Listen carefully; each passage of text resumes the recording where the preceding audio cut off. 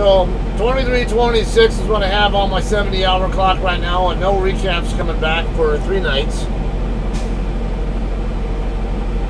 Yeah, so I'll get a picture of my pages, and I'll kind of explain how that works, because sometimes you guys might want to get some insight into that.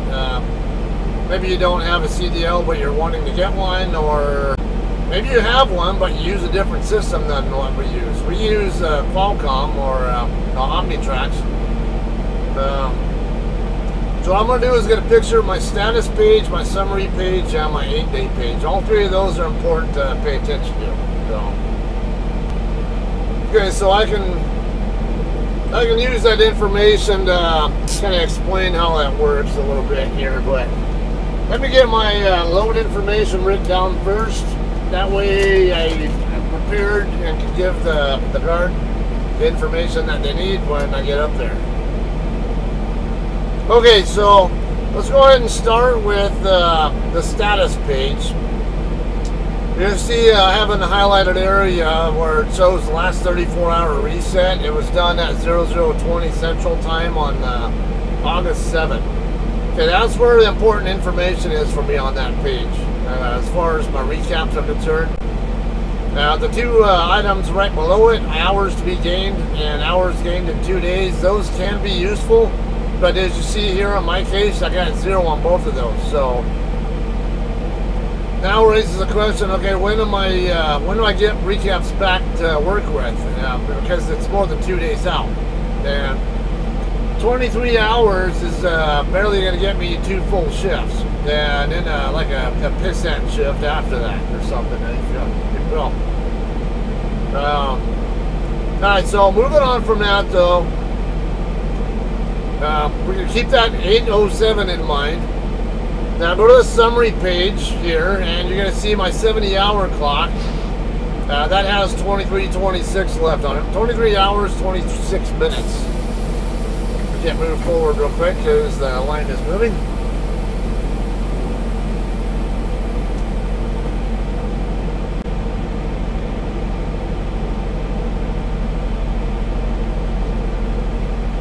Okay, so the 2326, it's not really useful for my recaps themselves, but I need to know how many hours I have available to deliver a load, and so because I need to know what I already have on my 70, and then when I get recaps back, and what am I getting back when I do start getting them, and in what sequence and all that. So this is where this comes into play, all right? So I'm going to go to the 8-day page now. And you'll see I'm going from the bottom to the top. On the left side on the date column, you got 804 at the bottom. And then 85, and then so on up until today's date, the 11th. All right, so 807 was the date of my last reset. And you see how there's where 807 is on there? It's the 4th one from the bottom. Okay, so 807 will be whatever's on that line is the first day that I get recaps back, and then on the on-duty section there where it says 10:10, 10 hours, 10 minutes, that's when I first start getting recaps back. And that's the amount of the first recap that I'll be getting back. But as you see, you got 8-4 through 8-6 prior to the 7th, so it means I got 3 nights of 3 midnights to go through of no recaps at all before I get anything back. So yeah, I'm pretty sure that's what it'll be. Yeah, because the reset wasn't done until the morning of the 7th, a couple hours after midnight. So I believe though, yeah, the 10:10 recaps, even if it was the 6th, there's nothing to get back there. So should be 3 nights of no recaps coming back. So tonight, going from the 11th into the 12th, I get nothing. 12th into 13, I get nothing. And 13 into 14, I get nothing. And the load is due on the 14th. So it means the 23:26 that I already have on my clock is all I'm going to have to work with to get this load delivered to Ochalata. Now here's the problem. How many hours of those hours do I need? Okay, so good way to figure that out. I need to know how far my distance is. My distance from here to Ochalata is 1,430 or 1430, and I always round up to the nearest 10 miles. So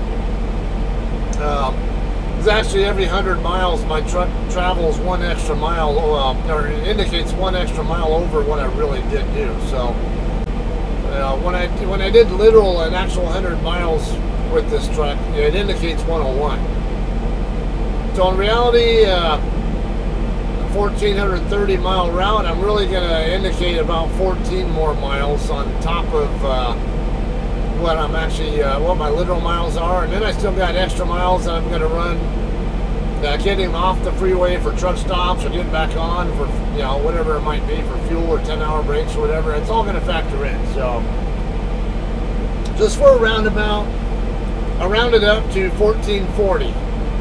Now my truck is governed at 70 miles an hour, and what I always recommend you do, if you're, it doesn't matter what your truck's governed at, or if not at all, I recommend you go by what speed you're going to run at.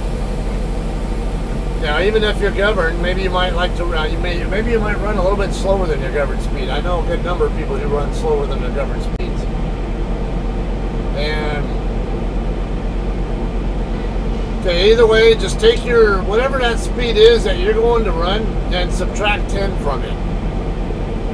Once you have that, divide your distance by that number. So in my case, I'm going to run 70 miles an hour. And, okay, 70 miles an hour means I'm going to divide by 60. So 1440 divided by 60, or I can just truncate that, 144 divided by 6. I don't need the zeros on there. That'll come right out to 24, right on the, I think right on the money.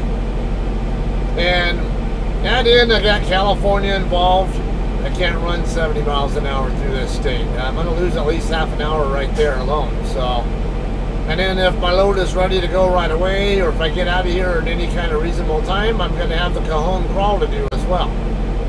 And the Cajon crawl is going to eat up at least an extra half hour off my clock more. So, in reality, I'm probably going to need more like 25 hours to get on-duty time to get to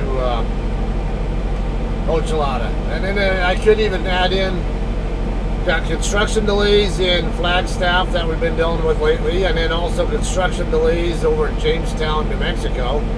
That can also slow me down. So I wouldn't even, that might even be reasonable to expect that I could need like 25 and a half, 26 hours because of those expected delays. In which case, it might even be worthwhile to just take I-10 across, but knowing that no matter what, I don't have the hours needed to do this route on time,